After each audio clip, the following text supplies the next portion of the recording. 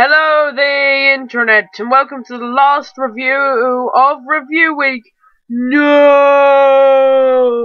And this is a review of the most recent Disney movie, Wreck-It Ralph. I'm gonna wreck it, or I'm gonna review it. I'm not gonna do that joke too much, hopefully. Let's first go over the story. The story is that there's this character. There's an arcade, and when it shuts down, all the video game, it's a bit like work, and when the game shuts down, they just come like, end work and they go out and have fun. But, and the main character is a bad guy, and nobody likes him, because he's a bad guy, and he doesn't want to be the bad guy anymore. So, what he does is he game jumps into other games. There are 3 games that Ralph visits. The game that he starts in, which is called Fix-It Felix Jr. There's Hero's Duty and Sugar Rush. I'm not gonna sing. And Ralph wants to get a medal because somebody said, because one of the people that lives in the apartment in his game said, if you get a medal, you'll get a penthouse. So the story is him trying to get a medal. Story-wise, it's not the most original thing. Story-wise, not the most original thing ever. We have seen I can think of 2 movies right now, and they're both animated, that have a bad guy being the main character. Megamind, which I really liked, and what was the other? Despicable Me, which is one of my favourite animated films of all time. But there's something about this film that just works really well, and I don't know what it is. It just, the character. I'm going to get into the characters in a little bit, but it's just an amazing story. The story isn't the best bit, but still. Now, by the trailers, you'll see a lot of video game cameos, and there's something you're going to be a bit sad about, that this isn't Cameo the movie. This isn't like, who can we put in next? Who can we put in next? There's Bowser. There's Sonic. There's Cuba. Everybody loves Cuba. So yeah, it's not like that at all. But there's loads of references, mostly in the first half. In the second half, not as many. There's a lot of sweets references though, or candy if you're American. Like the guards to the main villain are kind of like Oreos, and when they march, they go Oreo.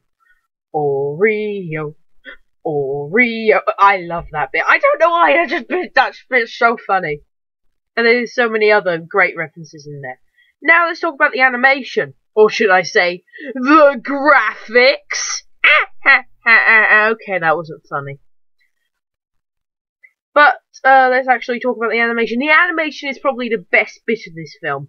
All the different animation styles. Every character in every game has different animation styles. Like, you see Pac-Man in the trailer, he's kind of like, he's moving about really weirdly, like he would in his game. The animation works just fantastically well, and it's just amazing. Also, the kind of like the people living in the building that in Fix-It Felix, they kind of like skip motions. You know, like Mario, in the first Mario game, he doesn't kind of like do a really fluid walk cycle.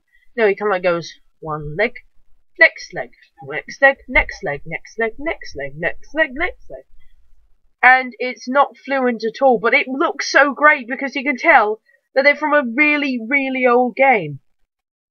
The more newer games like Sugar Rush and Hero's Duty, they just amazing. They act all fluently and stuff. Even Wreck-It Ralph and Fix-It Felix have not the best animation ever. It's not kind of like we're really flexible because we're the main characters. No, they're not the worst, but I can see why, because they're the only characters that do more than just help us, Felix. Ralph goes, I'm gonna punch this building, and Felix goes, I'm gonna fix it with my magic hammer. Magic hammer! And you can tell it, especially with Felix. I just think I can go on and on about the animation, and it's just amazing. Now to talk about the characters. These characters are very well done. Let's first talk about the main character, Ralph, or Wreck-It Ralph, who is the main character of the movie. Again, he's a bad guy, and he doesn't want to be a bad guy, so he game jumps and tries to get a medal.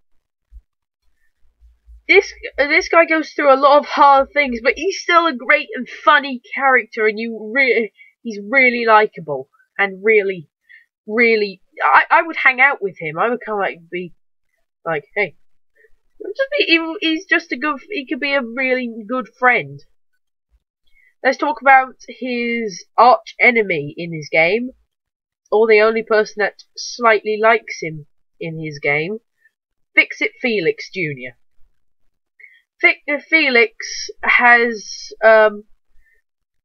is the good guy in the game that Ralph is the bad guy in. Again, because it's called Fix. It's named after him. It's like Mario. It's like if Mario, the first Mario game, Super Mario Brothers, it was Bowser and Mario was the bad guy. But yeah, he's not that strong. He jumps really high, and his main thing is that he can fix anything with his magic hammer. Hammer of magic. And yeah, he can fix anything, and he gets some really funny lines with the next character, Calhoun. I hope I'm saying that right. The technically main character in the game Hero's Duty.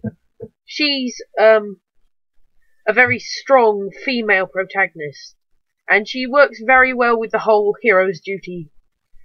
Well, she works well with that game, and you can tell that she's had she's had a tough life trying to fight off the cybugs, which are kind of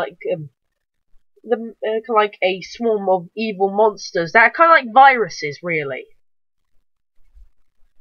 But she's real, and she does get some good lines, kind of like she gets the good lines when she's trying to make something serious that's so absurd. And now let's talk about probably the saddest character in the movie, but still gets some of the best lines. Vanellope, or Penelope. They pronounce it weirdly in the film. Sometimes they call it Vanellope, sometimes they call it Penelope. I'm not sure. And it's, she's really, you feel for her. She's kind of like this glitch character in her game, and nobody thinks that was even supposed to exist. And it gets really sad sometimes. It's like, oh god, stop it, I'm crying. And Sarah Silverman, Sarah Silverman did a fantastic job at her voice. Actually, I'd like to give credit to John C. Reilly, Sarah Silverman, and every voice actor. I haven't done this, but every voice actor in this film does it really well, from the cameos to the main characters. Fantastic voice acting. But yeah, you'll feel for Vanellope. She's just like, oh god, she doesn't have any friends. She's an outcast. She has to live in an unfinished bonus level. It's quite sad, really. So yeah, and there's also the main villain, King Candy. I'm not going to say much, or I'm probably going to spoil the whole reveal in it. There's kind of like this weird giant plot twist in the middle, near the end, and about him. And I can't say anything. All I'm going to say is, I think the Mad Hatter that's eaten so much sweets that he has become evil because he ate so much sweets. So much sweets. So many sweets. Saying things wrong should not do it. And that's all I can say about this film. This is a fantastic film. I recommend you go see it if you are A fan of video games, new or old. B, a fan of animation. C, fan of films. B, a fan of Disney. I recommend you see it if you like films. Even if you're not a fan of video games like at all, you're not going to get all the jokes, but you're still going to love the film just for the characters and the candy joke. Candy. Why am I saying candy? I'm not American. Sweet jokes. So I give Wreck-It Ralph a 10 out of 10. This is the perfect. This is just amazing. This film, and you Americans are lucky because us English just got it, and that's the only reason this. Probably all the Americans are going, why is this review lack? That was such a bad. I'm not going to do an accent. Why is this review so late? Wreck-It Ralph was in October, not for us. It just came out a few weeks ago, and I only saw it kind of like 2 weeks ago anyway. So yes, go see it. I don't know if it's still in the cinema, but if it is, go see it now. Drop everything. Just drop everything. If you're holding anything, drop it. But yeah, that's the end of review week. I've hoped you enjoyed it, and I'll see you tomorrow actually for review week. You'll probably it's not review week, let's play week to balance everything out. It's gonna be Minecraft Monday, Portal Tuesday and Wednesday, Spore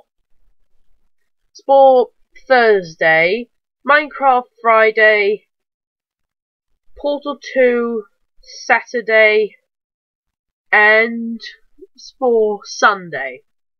Keep that in your minds. If I get something wrong, just tell me in the comments. Okay, guys. I'll see you guys tomorrow. Go see Wreck-It Ralph if you can. And I'll see you guys later. Goodbye! Oh, and I almost forgot the question of the week. The question of the review is, if you could go on an adventure with any video game character, what would the adventure be? Who would the character be? And why?